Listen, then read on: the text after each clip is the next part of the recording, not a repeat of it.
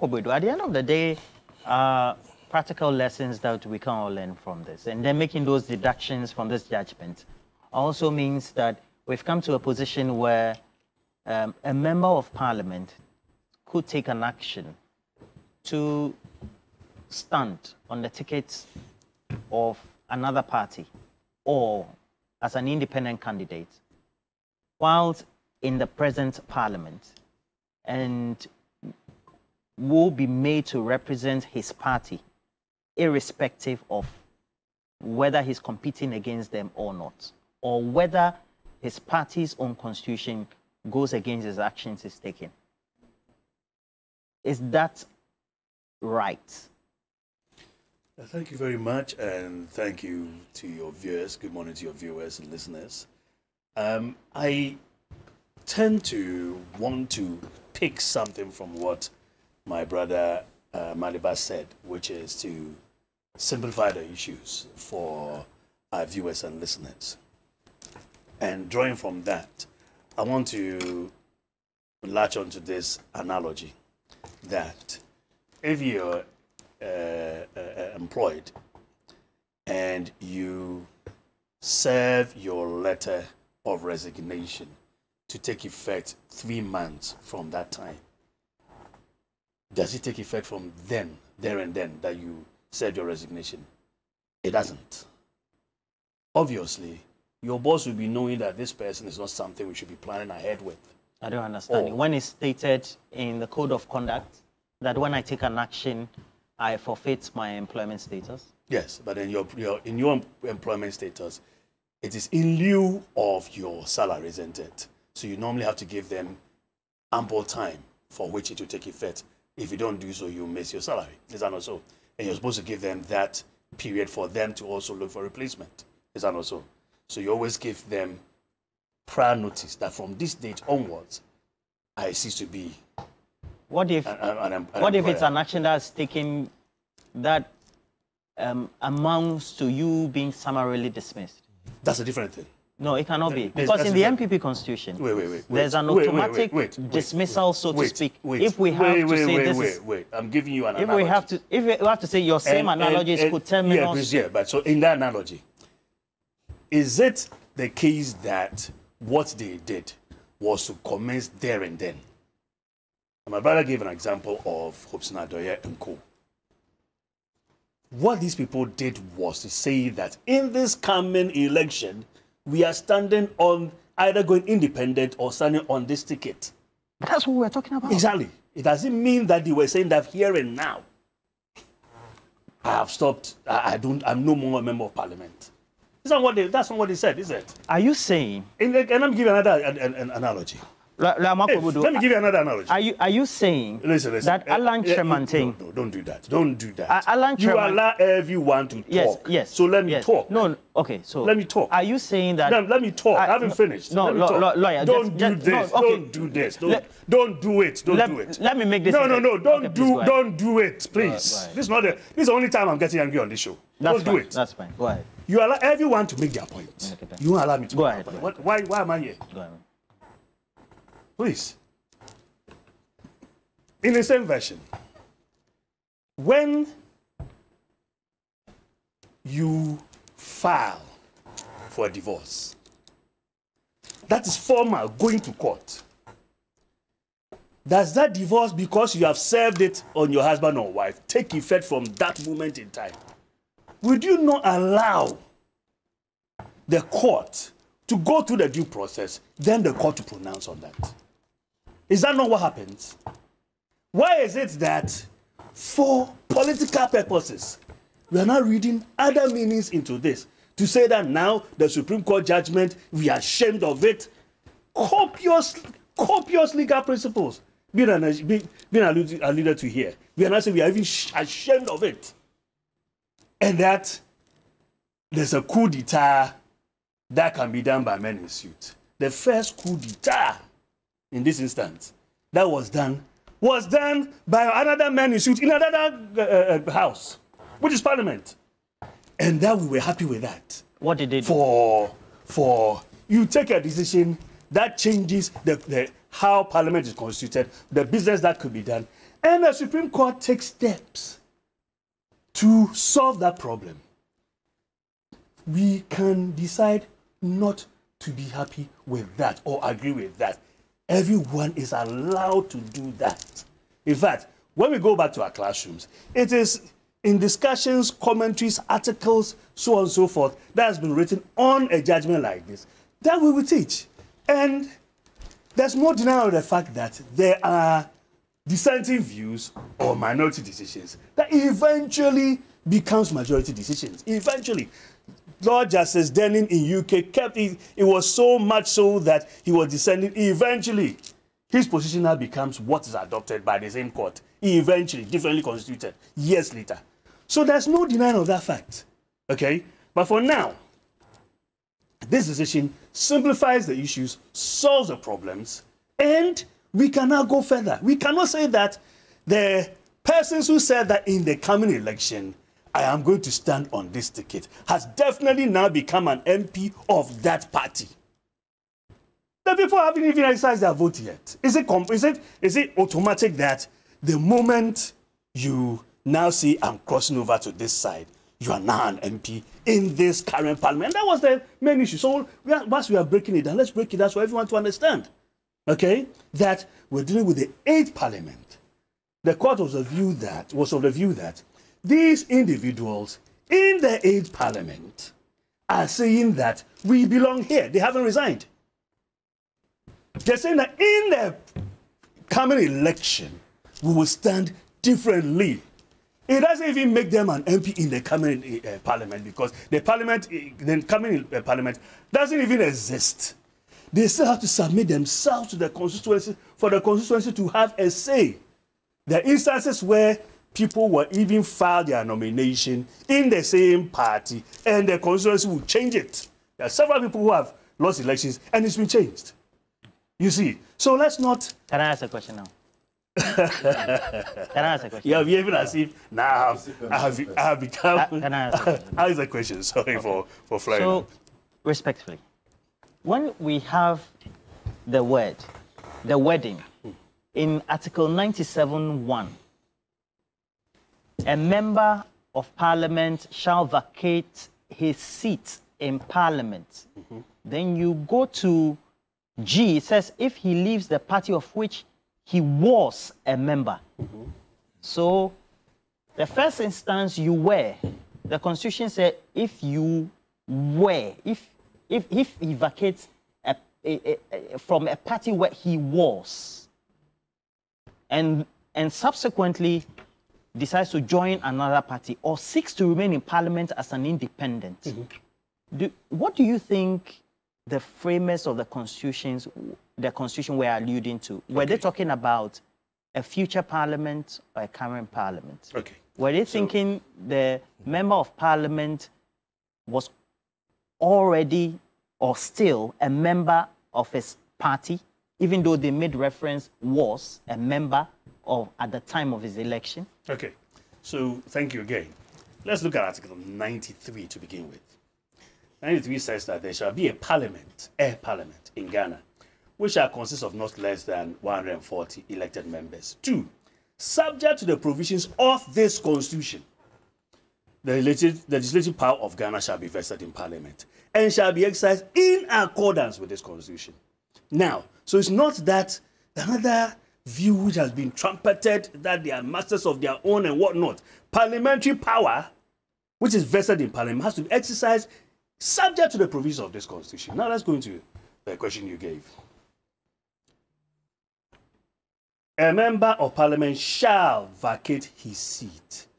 That means that he shall vacate his seat. It's not that someone has to pronounce on whether he should vacate his seat or not. If that is supposed to happen, that power now goes to Article 99,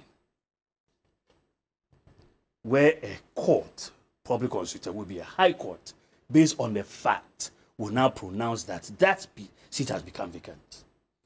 Now, if he crosses over, and that's the whole issue. You see, this was put in primarily, or to a very large extent, under Parliament in Nkrumah's time and in Dr. Liman's time. all right, where you have voted for, you enter, and then you cross the days. Cross, that's why you say crossing.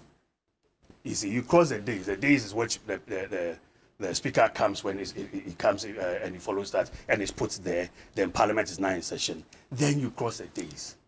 Then you have crossed carpet. Okay. Now, because he himself doesn't see what he has done as having crossed carpet, then he did not vacate his seat. It is futuristic. So, if you remember, and there's a case in court. So when you say that the Supreme Court has not pronounced on this, there's a case in the High Court filed by my good friend Amoakwa Boadu. I don't know whether he's going to continue with the case or not, but it's in the High Court. All right. If they feel that by their act they have vacated, the court will pronounce on that. But for the Supreme Court, you see, a lot of decisions and authority stated in it says that they must bring finality to a matter before then. They are allowed to take judicial notice of events. Their main purpose in this, because it's a constitutional interpretation, is to bring finality to a matter. We are saying by the judgment, okay, their lordships have said by the judgment, 5-2, that the actions they took are futuristic, and that you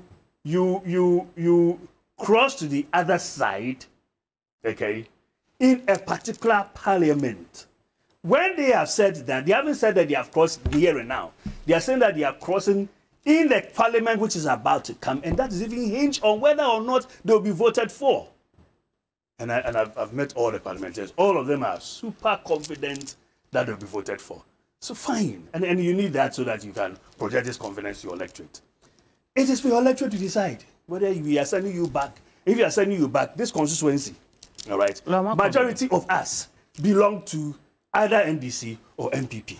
So if you are sending you back to represent us, and you are now speaking with this voice, when we want you to speak with that voice, are we sending you back? That lies with the constituency. Okay. So does it mean that the MPP in putting that in their constitution and even the actions taken by Professor Aaron Michael Quay were all in error? You see, I've already commented on Professor Michael Quay's issue. So all right? I've already commented on that. I'm saying that at that time, their standing orders gave him the power to do that. What about the renewed standing orders does not allow the speaker to do that. Okay. Now, the MPP are still standing together with at least Cynthia Morrison in a public engagement by the majority leader. Did you not see her standing next to him? Is it not? Does the MPP have a candidate in the constituency where she is going independent? If she says she's going independent, all right. It's not she said, so there's notice of poll. Precisely. Okay. If that's the case. And I'm asking you, yes. You are a key member, you are part of the legal committee. Directorate, exactly. Directorate. Yes. Does the MPP have a candidate in the next election to be convened on December 7, for which we already have notice of polls being issued by the Electoral Commission for the same constituency, Cynthia Morrison, who is the current MP, but going independent in that election? Right. So, your question purports to say that we should take a step. No. To, I actually, my question is about a candidate. Precisely. But your question purports to state that we should definitely take a step we took against the current second deputy speaker and what are your guys' names, please? Hostin Adoye and the publicity. For all of us are part. Get out of here. You know, he's my very good friend. And I like to hear. Let me give you a You see, and you didn't answer my question, so I suppose that you're not interested. I'm answering that question. Okay. It was a very exactly. So I'm answering that question. It was a very specific question. Yes, I'm answering that question. Does the MPP have a candidate you in seem the... to say that we did not take that step. All right. Said that. Okay. Then I'm informing you. Please listen to my question again. We, as a party, have not taken that step against Cynthia Morrison and co. We are still engaging them. No. And so we you answered my question. You haven't answered my question. In the decision does the MPP have a candidate? In the decision that does the MPP have a candidate? Took, there was a letter from the party to him that this person is no longer a member of our party. That has not happened here. Thank you. Thank you. That's a great lawyer. Again, does the MPP have a candidate in the constituency? I have told you the answer. So right now, are you going to seek amendment to your constitution in the next conference? You see, before you get there, my friend Mr. Baliba was saying that my other friend here is saying that it is a cacophony, the judgment is rendered as a cacophony, and there's going to be confusion in the parties. It's the same Supreme Court, presided over by His Lordship, Desatukuba, who in the Zanato case, all right, said that because the High Court had not referred the matter to the Supreme Court, all right, they are wrong. And he said here, listen, as the court, yes, yes. As because they were varying. They were no. You see, when you make your, there's no comparison. When you make your submission. What is the comparison? All right. Please allow you to flow. Yeah. Let those who are listening to us know whether it is true or not. Okay. Says as the court failed to do this here, as the court failed to do that, this court hereby so moto, that's so. And then it goes on to now determine the matter. It didn't go back to the High Court anymore. So this is not the only time that the Supreme Court would now look at the facts of the matter and make a determination to bring clarity and solve a problem. Was that case in the Supreme Court already? I asked a question. Well, I'm saying that a matter was sent to the Supreme Court by the analogy when they gave the interpretation. You're saying that by necessary consequence of that, it must be reverted back to the High Court. And I'm saying the Supreme Court has not always done so. And the Supreme Court is guided by bringing clarity to a matter going forward. This is how, when this matter comes, this is how it is dealt with. Now, your matter about an internal party thing. Why is it that now we have my brother here, who I want back, and I'm still working on it. I'm still working on it for you to come back. Of course, Captain. I know, but no return. You will come back. No return. All right? And my brother Maliba here, and my senior brother here, happy birthday in advance.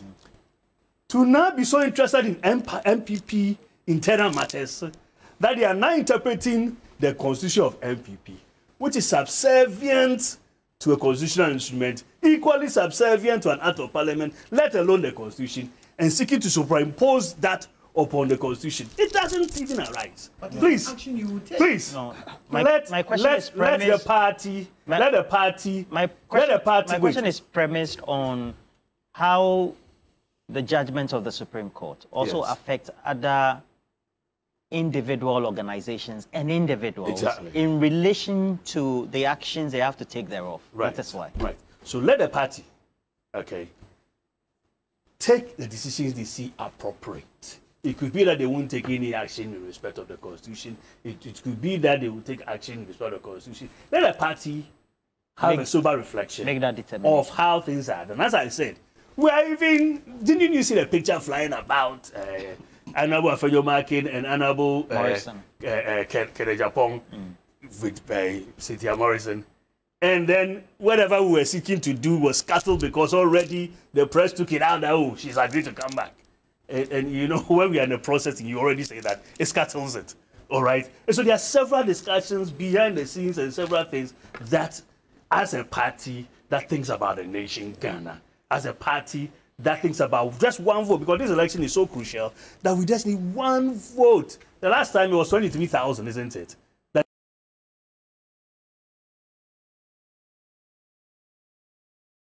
Determine this. Now we're 18,700,000 and something, and we need just one vote, and it's so crucial. So it's not for us to now be driving people away from us, and because we're not doing so, then someone say there's double standardness and there's capriciousness. No, it is not, because we need you. I need your vote. You, then you said if Sam George decides to come, we will so welcome him. We will so welcome anyone. I'm not trivializing the issues. I'm not. Anyone who wants to join, and that's what we are doing. So we will not take steps that will drive people away, and that is not capricious.